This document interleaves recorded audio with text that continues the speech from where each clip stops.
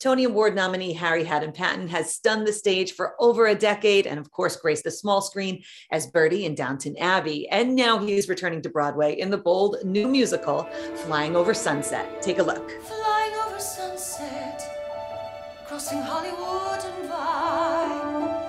Flying over sunset, past the Hollywood land sign.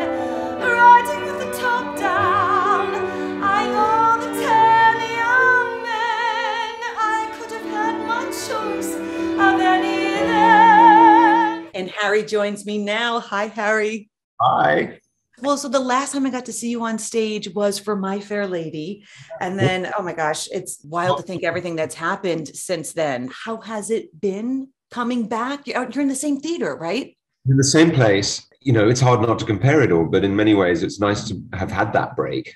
And obviously, everyone's now very grateful for, and thankful for everything we do have. And to be back at the Lincoln Center doing a new musical that's not based on anything, that's completely original with this beautiful music is a dream. Yeah, and tell us about Flying Over Sunset. I remembered listening to you talk about it pre-pandemic. Yeah, and we didn't. We got to 2 hours before the first preview, and it just went. But we've come back, and weirdly, this show is all about connection and community and finding contact and seeing people you don't necessarily know. And before the pandemic, I was like, well, I kind of get it. And now I'm like, this is everything. This is everything.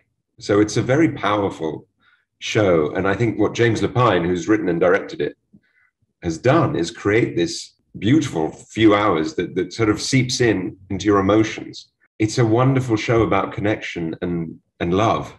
Could you just speak to the theater that you all are in? Because I mean, I've been, I want to say probably in every Broadway theater that there is, but there's something different about Lincoln Center. Well, what I'm learning is that I'm incredibly blessed because my only experience of New York theater is the Lincoln Center Theater, which is ludicrous if you say to anyone, because it is the peak, it is the pinnacle. They care hugely about the work.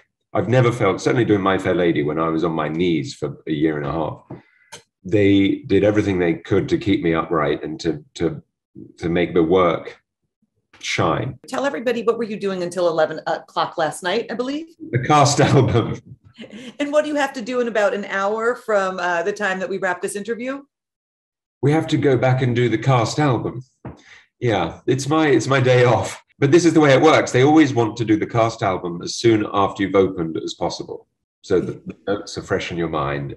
But there's magic to be done with knobs and things. I'm sure. I'm hoping. Every turn, I'm like, you can fix that, right? Yeah, and I know this is a limited run, so if people need to get their fix with you, they could also get caught up with Downton Abbey. And is there anything you could tell us about, let's just say, another movie? There's a new movie. It's coming. It's coming in March. We filmed it in August, and it looks beautiful. I can't say too much more. There's a trailer out. And I love how there are no more rules, right? Like it used to be a show would end and that's it. Like, that's it. I know. I saw Keanu Reeves doing an interview the other day about The Matrix, and he's like, hang on, didn't I die?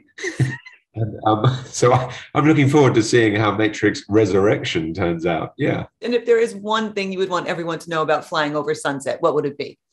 It's open, it's safe, keep your mask on, get your booster, and there's nothing to be afraid of. It's a joyous ride that's going to take you away from all these troubles and transport you to Malibu in the 50s and put some amazing earworms in your ear.